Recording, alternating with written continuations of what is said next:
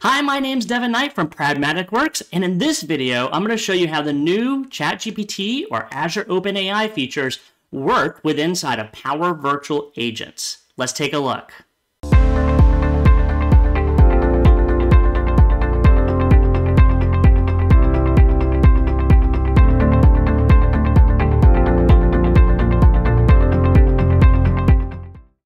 Alright, so as I said, in this video, we're really going to be highlighting Power Virtual Agents and how the new Azure OpenAI features now integrate into the product.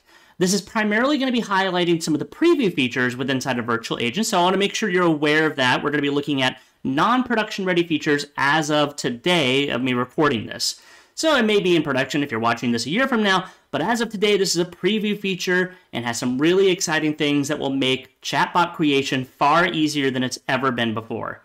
Now, one of the things, if you've ever created a chatbot with Power Virtual Agents, and by the way, if you haven't, we have some great videos on our channel where you can go check out how to do that from the ground up. Don't forget to like and subscribe to our videos where you can learn more, of course.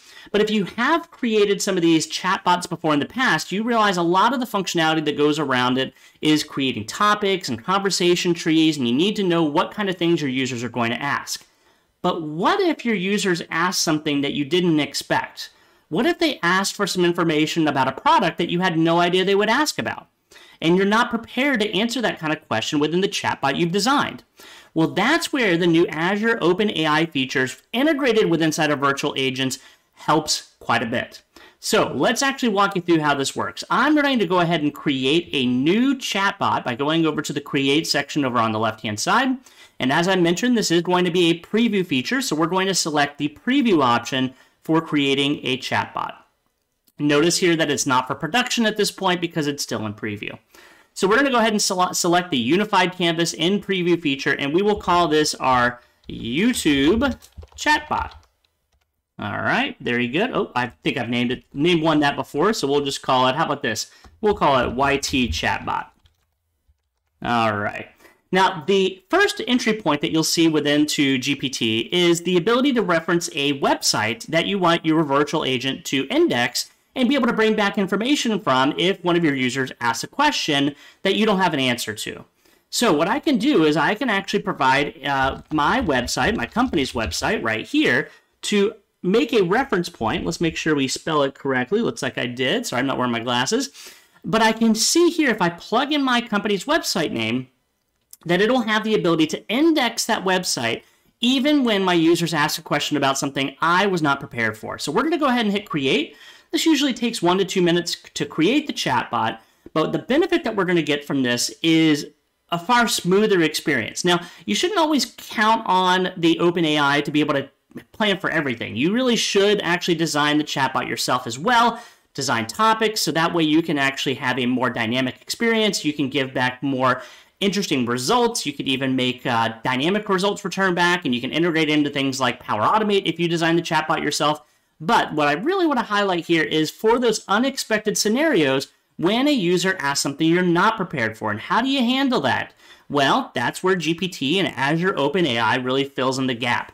So here's what I want to show you. Now that we've created our chatbot, my next steps would normally be is I would go over to the topic section and I would start to create a series of topics of all the things that my users might ask about. And there is actually some new integration with OpenAI here as well, called Create with Copilot. It's another preview feature. You've likely seen the phrase Copilot by Microsoft in a lot of their different products, including Office products and other products as well. And Copilot is basically their term for AI assisting you, being your Copilot, in designing your solutions.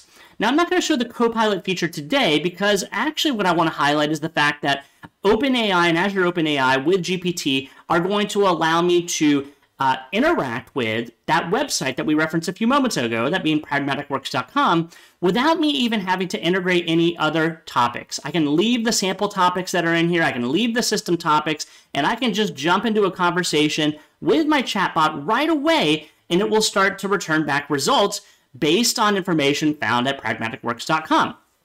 So let's take a look. If I go to test the bot over in the bottom left-hand corner, I have not done any of the typical chatbot design that I would normally do with inside a virtual agent, but I'm going to go ahead and start asking questions that there's no way it should be able to know the answer to other than the fact that GPT is now integrated into Pragmatic Works' website. So if I were to ask something like, what is virtual mentoring? And you can question mark or no question mark, you can figure it out. And I can ask that question. It's going to be able to find a result based on what's on my company's website. Now, not only does it give me a proper answer that can be found on my website, but it also gives me a URL where I can now go to and see specific information about the question that I asked. That's pretty cool.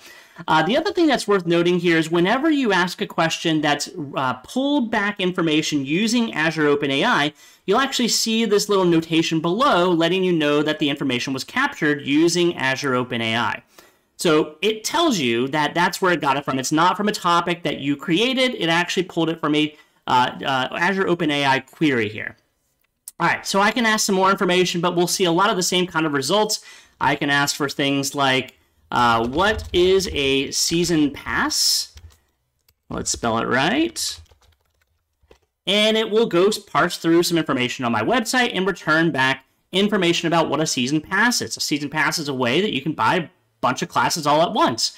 And it gives me that exact information here. It tells me the value of a season pass, and it tells me what do I get with inside of a season pass as well. So really cool, again, a website reference and a little tag on the bottom letting me know that this was captured with Azure OpenAI.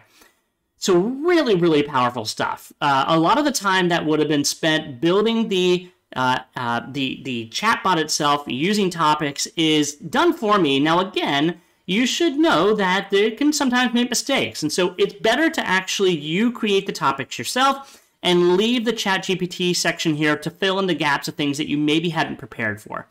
Other than that, that's a really great start. It's a really great starting point here as you start to build your chatbots through virtual agents. All right, don't forget, of course, as always, to like and subscribe to our videos. Subscribe to our channel because we have all sorts of great content that comes around the Power Platform as well as Azure and SQL Server. So take a look at Pragmatic Works' channel for new information that we always have coming out. And again, as always, thank you so much for watching, and we look forward to seeing you in our next video. Thank you so much.